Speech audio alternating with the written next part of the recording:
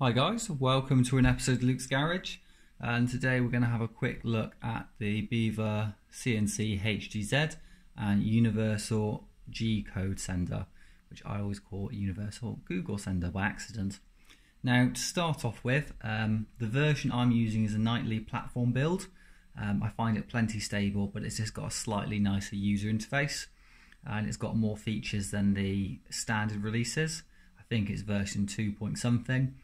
And there's a great chap, I think his name's Winder, who's the guy building this. Very good bit of kit. Now the first thing you might find if you're on a Mac, it's slightly different to open. If you go into your file and go into the bin, it's then under UGCS platform. Now I had a small issue when I started loading this software, and that's that my Mac would go really hot and the fans would go nuts. I found installing and updating the latest Java fixed this. Grant Sloan did that probably a few weeks ago and been using it for months as it was. You'll get a little warning saying it is a nightly build popping up on your screen as well. Now the first thing you're going to want to do is connect to your board, and to do so you can see along the top here we've got a little connection button, but you can see GRBL, gerbil. You've got your port there and it's showing as USB modem. I'm just going to click refresh and you can see that board is 11520, and now I've connected to my machine. The alarm switch is gone because I haven't homed it, and then it's really easy just to home your machine. Let's click the home button and there he is. So he's just doing that homing cycle. And now my alarm has gone off and you can see I've got a 5mm offset on each axis. Now the first thing I'm going to show you is just where you can change the machine settings, and this hands down is the easiest way to change machine settings. I thoroughly recommend it, and if you're doing your install, please use this, because I could never in a million years get Carbide Motion to do this. You go to the file menu, machine menu, go to firmware settings. You then have a list of all your settings and what you can and can't change. It also, on the right hand side, says what the setting is that you're changing. It's amazing. And then once you've got your settings, you're happy with them, you can also export them or import them. So if for any reason you ever change boards, you can upload those settings. Now I'm not going to run through the settings changes that I've detailed on the blog and instructions, because I feel that's teaching you to suck eggs. But have a look at those and make sure you change those before you use your machine. After you change them, you need to click save, and you also might have to press enter rather than going back. Just confirm they're changed. Now I'm going to close that down. To jog your machine around is dead easy.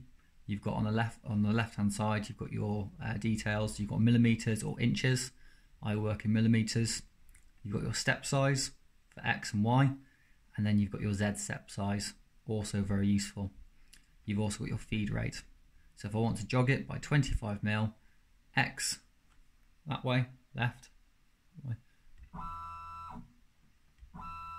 we have it moving. Same for Z. We can just move that really nice and easily. A very useful feature for everyone is the G53 command, and this is coordinates. So you can set up macros in this software. If you go to the file menu, where is he set? UGS platform, click on preferences, go across to UGS. We can then go to macros on the right hand side and we can put macros in. So I'm going to say, I'm going to make my axes go to the left slightly. I'm going to call this machine middle.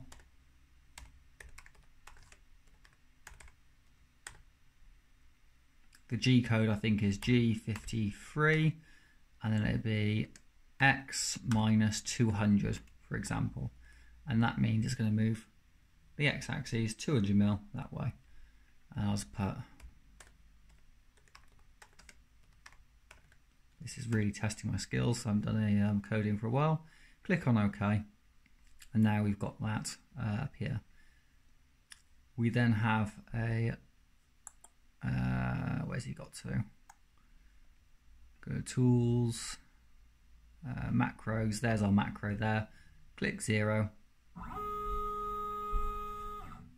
And you might not have seen that, but it's moved it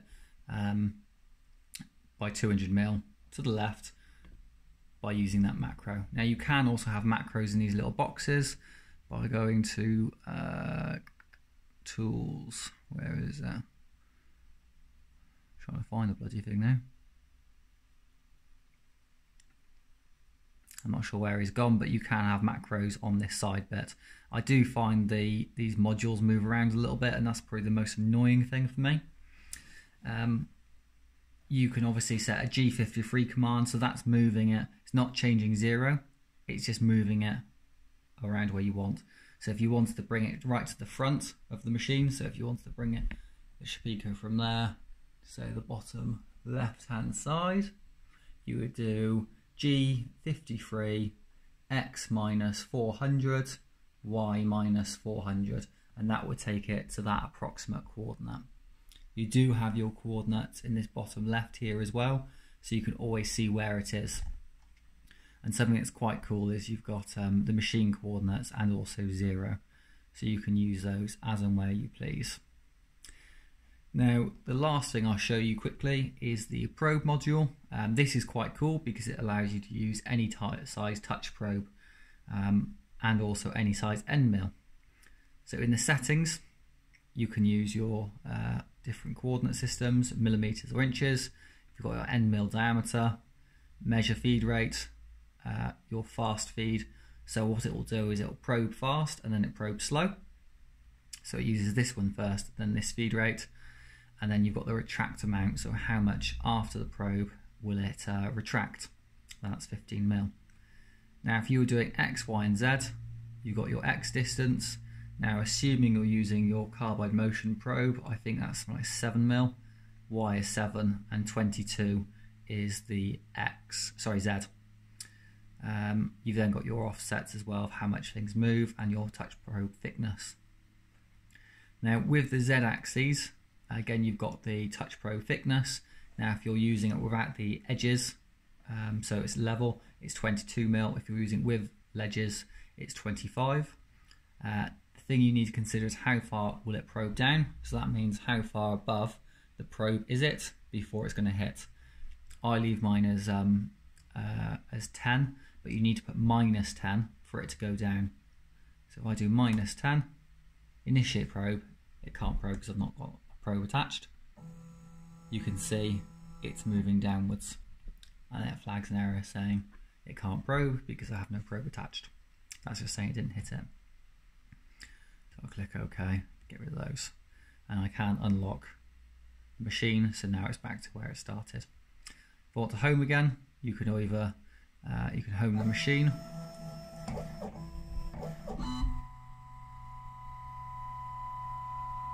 and you can see it's doing its homing cycle. And the last thing I think I'll talk about is just once you found your datum, your 0 point, so let's move it around a little bit.